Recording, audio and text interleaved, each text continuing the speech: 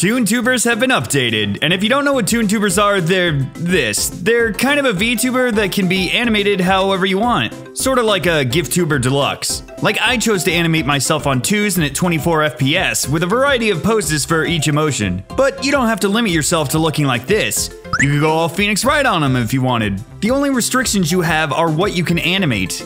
You see, ToonTubers are run through OBS using media sources, so any GIF or video you want could essentially be your ToonTuber. They have transitions in between emotes and even stay open when you talk loudly!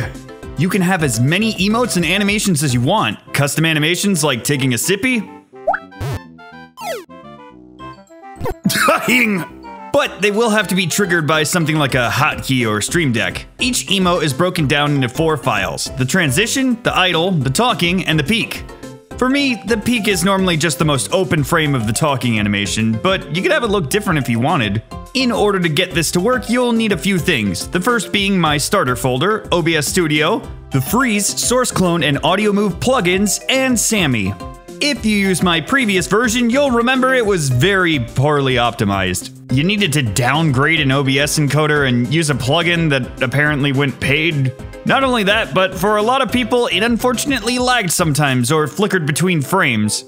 Luckily, that's not the case anymore, and you can use current OBS and none of these plugins are paywalled. This isn't a Sammy or OBS tutorial, so you'll need to get that set up on your own, but I will include a link to the official guide on how to hook Sammy up to your OBS. To get started, after installing Sammy and the 3 OBS plugins, extract my starter folder to the base of the Sammy folder, so it should look something like this. Make sure that OBS was opened after installing the plugins and currently connected to Sammy. Next, open up the example deck file and copy the text. Go into Sammy. Yours will probably be a lot more barren than this. Right-click this little plus and select Paste Deck. It should create a tuber option. Open it up and click the Settings and Config button and change this variable to whatever your default mic is called in OBS. For most setups, it'll probably be something like mic/aux1 or whatever. Be sure to keep the quotations around it though. Hit save and OK, and then open the first run button with OBS active, and as the comment suggests, click the run button in the bottom right. If everything was done correctly, it will automatically create the ToonTuber scene plus the initial sources and filters. If you want to resize the example ToonTuber, feel free. Double check that everything looks like this. You should be able to try talking to your mic at this point and see if the ToonTuber activates. It's very important that the tuber scene itself has the freeze and green screen filters. The freeze filter is essentially how I got it working with current OBS. If you didn't know, around OBS version 28, the media encoder changed, and whereas it is more effective at loading files, it changed it so when swapping, it would unload the source for a moment. This caused a flicker, whereas older OBS just swapped. The freeze filter is to essentially hold the ToonTuber pose while the files flicker to load the new ones. The reason I use source clones instead of just using the talking and peaking sources above is because having them active allows file changing to be smoother, whereas if you just use the sources, they'd probably have a frame or two left over from the previous emote when swapping. Next, you'll probably want to toy with the mic settings. Open up the filters for the mic you're using and mess around with the threshold and easing to fit your mic. The default settings should be okay for most setups.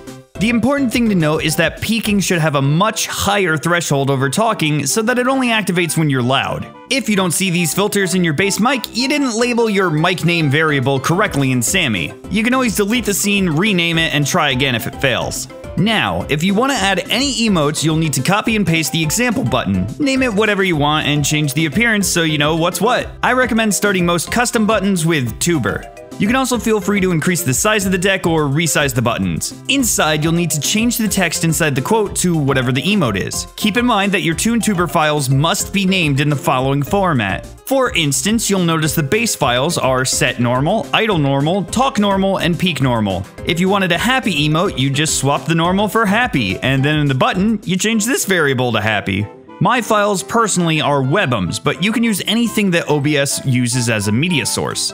If you're using something other than a webum, be sure to go inside the settings and swap the file type variable to whatever you're using. Whenever you change these variables, you must keep the quotes around them. Finally, you'll need to add a trigger to every emote. You can set this to simply be a hotkey or even have it trigger if someone follows you on Twitch or something, but that'll require hooking Sammy up to your Twitch.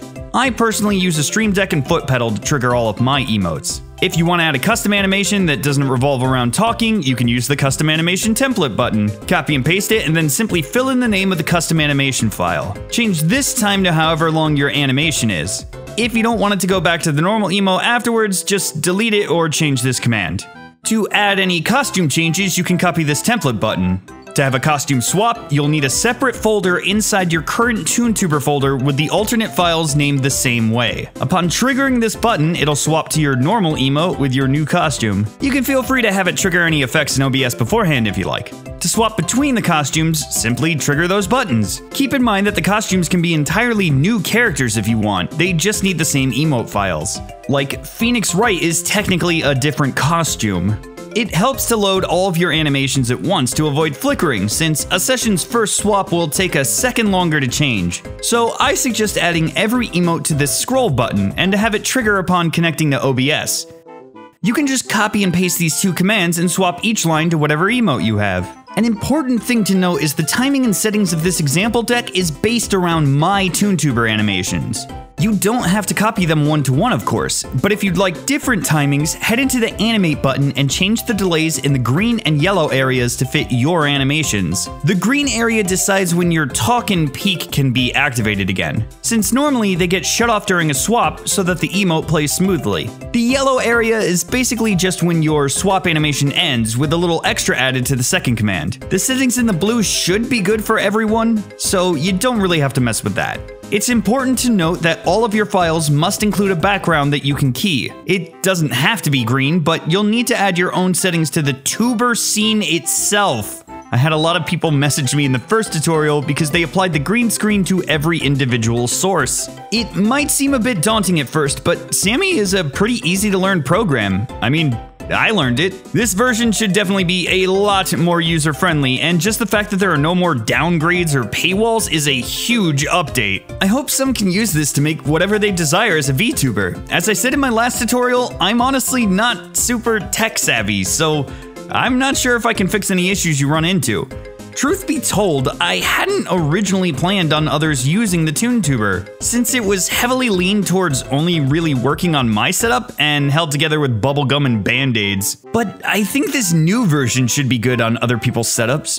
If you like this idea, it'd be great if you could share this video around, and if you want to see a ToonTuber in action, you can always check out my streams on twitch.tv/Scott_Falco. That's also probably the best time to get any support if you need it, since I can respond in real time. You can also follow me over on Twitter for any little updates that I make here or there. Good luck everyone, and I hope to see some amazing creations.